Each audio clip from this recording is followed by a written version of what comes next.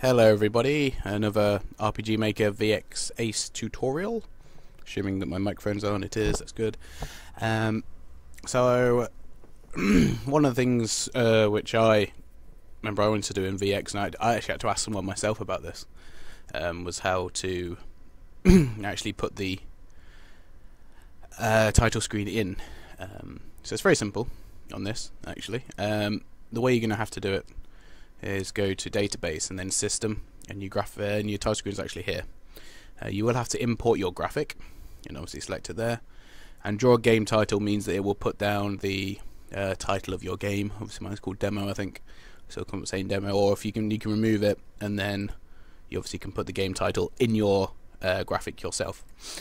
The actual dimensions for the base game of for the base settings are 544 by 416, and on my end of an age game, I have actually got a script in there. I think it's the Yanfly battle engine, or the it's one of the Yanfly scripts anyway, and that enables you to have 640 by 480, which is the biggest you can get. But some of the stuff, especially in the battles, there's black borders around the edges as well, so it doesn't work perfectly, and sometimes the screen overlaps a bit.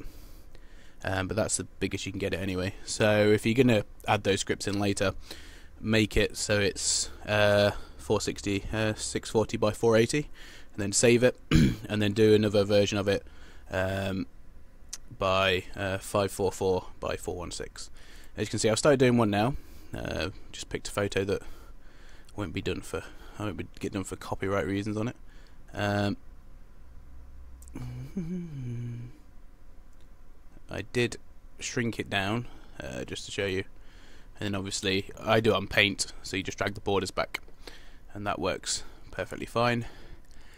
I'm not sure if there's a specific format you have to save it into, so I'm going to save it into JPEG, and then we'll see if that works. If it doesn't, have to go obviously back and change the file type. So next, go to the resource manager, and it is under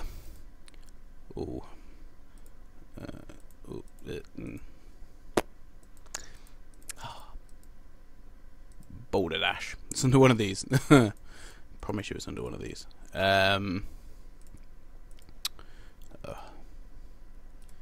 Should have looked really before I did that. So it's under graphic title, Book Castle. Bleh.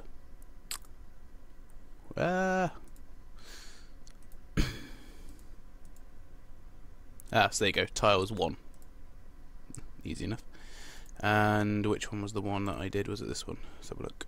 Dimensions. Yep. Alright, so there it is in there. Hopefully, I think this file type works. We'll have to suck it and see. So there we go. Is that the same size as the rest of them? Oh yeah, I forgot to mention you can also add the add these effects in afterwards if you wanted to. Don't know why you would. Really. Yeah, we'll put it in a frame, make it look more stylish. Then, as always, save your changes and load up your game, and there it is, done. It looks really amazing now. Obviously, the more you, it will look a lot better if you do it yourself, and obviously the yeah, it doesn't look brilliant with that title. You'd be far better off putting your own title in. But anyway, that's how you put your title in, and as I say, if you want to use a script, then obviously you can get a little bit bigger out of it. And that's basically it. So thanks for watching. Goodbye.